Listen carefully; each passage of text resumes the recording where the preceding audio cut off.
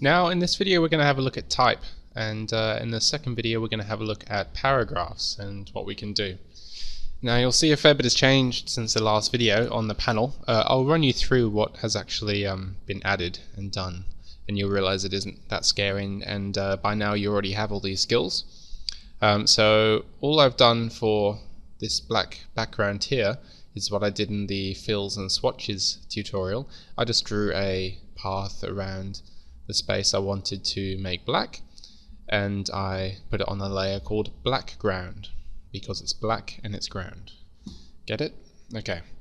If I zoom in on this these graphics here, all they are a bunch of lines. They've actually been exploded since, but they were simple, very simple geometries drawn, traced over the original drawings, and attributed a stroke to make it look like it's a stroke appearance, which, if you remember, is up here to make it look a bit more interesting. The other ones exactly the same. The squares are just a plain thick line stroke, and we have the circulation insinuated with this brush appearance, which has been added, and a few lines with arrows on the end. So really easy stuff. That was traced over an isometric drawing done off which was exported from Revit, and you'll see it's pretty easy to get something which is quite stylistic. And this drawing is the same as well. These contours were taken off city plan, but just given a different stroke appearance, and these are traced off a original map done in 1872, I believe. But it's just there were a few diagrams, and it just shows the power of Illustrator to do some pretty stylistic diagrams, and extremely fast, as you'll know by now.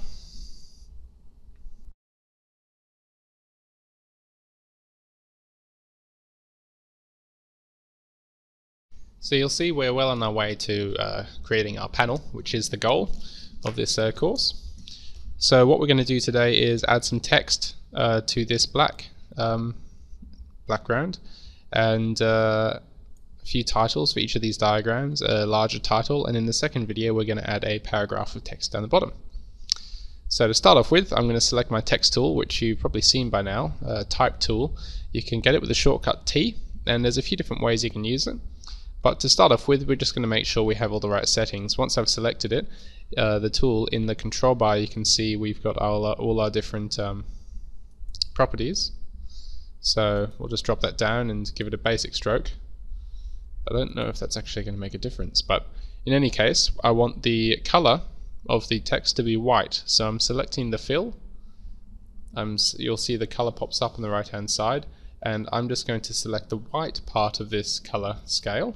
You'll see the text color becomes white down there, and I'll just click off, and we'll start typing and see what happens. Oh, you'll see it's changed again.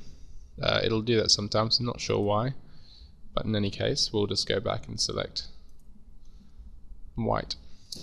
Sometimes depending on which options you have selected, it'll make the background white, it'll make the border of the text box white, but what we want is white text, so there you go. So we have white text. And you'll see it's justified towards the right hand side, and it's that's not what we're after, so I want it to be writing from the left hand side. So I'm just going to go up to my paragraph settings in the control bar and click the align left option. Okay, so the title of this of these ideas is going to be of these diagrams is going to be idea progression.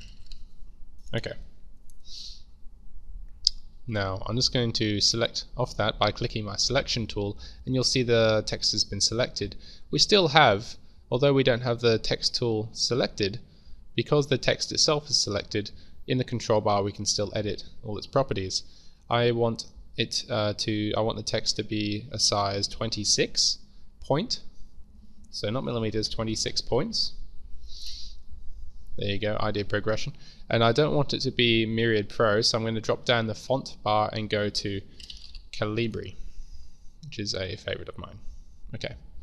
Now, just like any geometry, we can move it around and get smart geometries, smart guides picking up other geometries for us to align to. And you'll see with the selection tool selected, we can do things like rotate the text. There you go. And I want to rotate it, if I hold down Shift, 90 degrees. And then I'm going to drag it over to the left hand side. Okay. So I'm going to show you a few quick things of how type is quite like just other geometries. I'm going to select it using the selection tool. Now this is just the way I like to work with Illustrator, but it makes things extremely easy. I'm going to hold down the Alt key on Windows, click and drag, and then you'll see it isn't moving directly across. I'll get the Smart Guide, or I'll just hold Shift and it'll land right next to the artwork. Okay, then I'm going to go up and select 14. Now that has lost the justification with the end of idea progression, which I didn't want, and that's because it wasn't justified towards the right hand side. So I'm going to justify that towards the right, so that when I copy this one, I'll move that up to the top. I want to align it perfectly with the idea progression text, so I'm going to drag a guide off the ruler. Oop, guides aren't visible. Go to View, Guides, Show Guides, and then I will just zoom in so we can see how close it is. Now here's a quick hint. If you have the selection tool activated, any geometry once selected, if you tap the left, right, down and up arrow keys, it will nudge the geometry by an increment on the grid, I believe. So let's zoom out. Hold down Alt to copy another one, Shift across. Now obviously they're not all going to be titled idea progression, but I just want to orient the text to start off with. So V for the selection tool, Alt, drag and Shift, Alt, drag and Shift to get them perfectly across. And then I'm just going to quickly edit the text. Now just because it's on an angle doesn't mean we can't edit it. We can either double click and type early concept sketch and see how, even though it's longer, it's coming straight off that guide because of the right justification up in the paragraph settings in the control bar. Okay, so I'll just click off that. Or if I have the text, the type tool selected, and then I go and I can click and start selecting text immediately. So that'll be circulation strategy.